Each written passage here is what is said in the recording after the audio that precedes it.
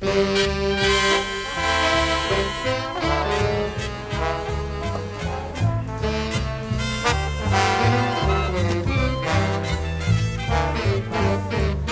guys, my name is Jason Tweedle, also known as King Bums, and today, this is very odd for the people who watch me regularly, I'm going to be talking about Duke Ellington and his part in the Harlem Renaissance for my English 2 class.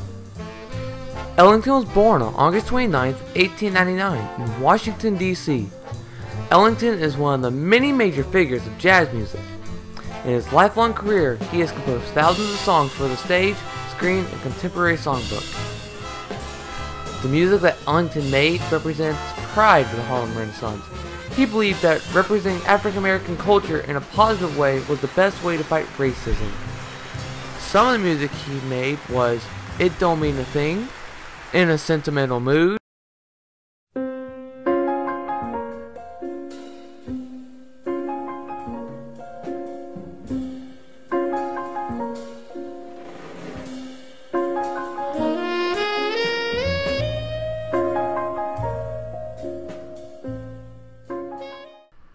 and also Echoes of Harlem.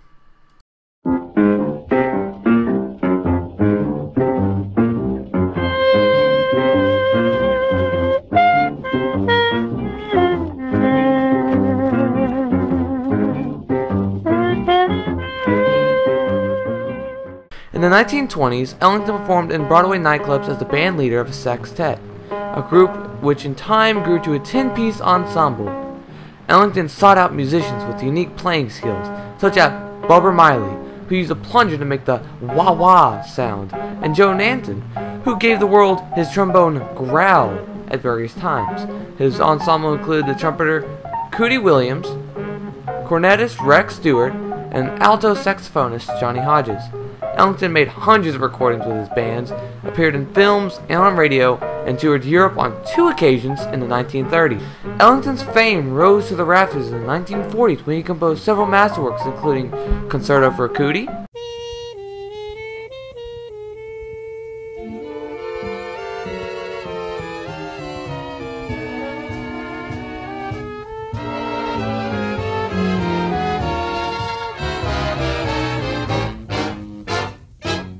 Cottontail,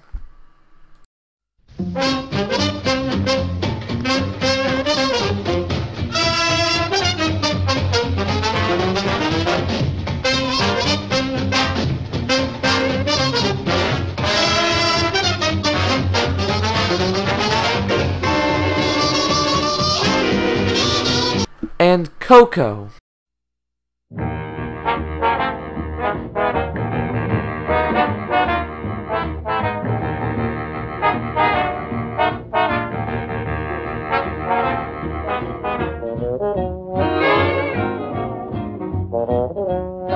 Some of his most popular songs included It Don't Mean a Thing If It Ain't Got That Swing, Sophisticated Lady, Prelude to a Kiss,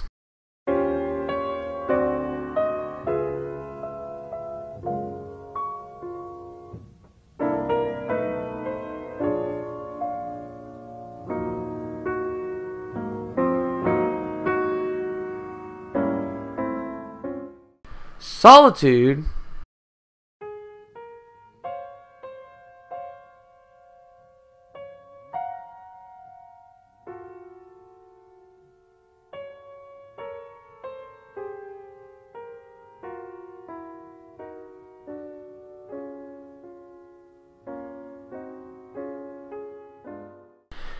It was Ellington's sense of musical drama that made him stand out.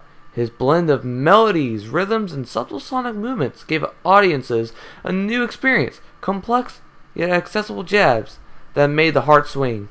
Ellington's autobiography, Music Is My Mistress, was published in 1973. Ellington earned 12 Grammy Awards from 1959 to 2009 while he was alive.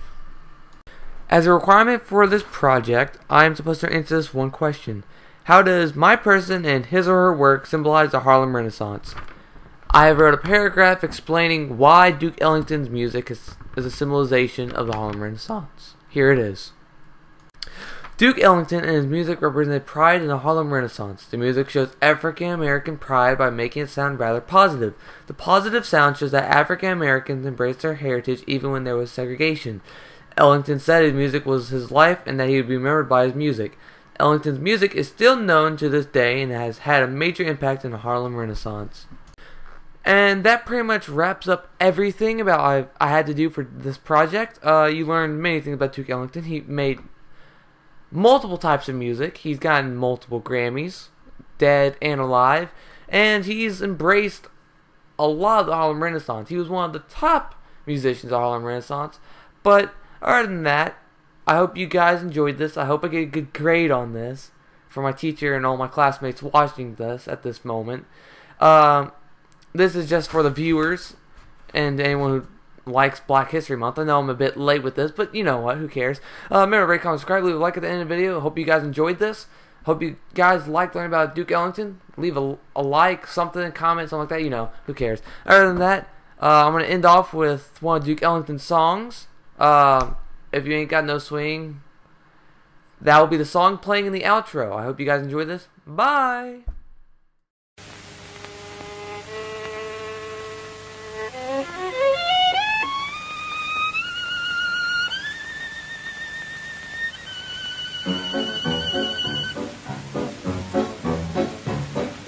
Don't mean a thing if you ain't got that swing.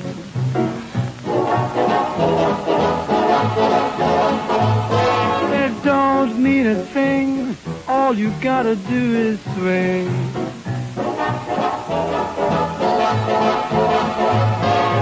Makes no difference if it's sweet or hot.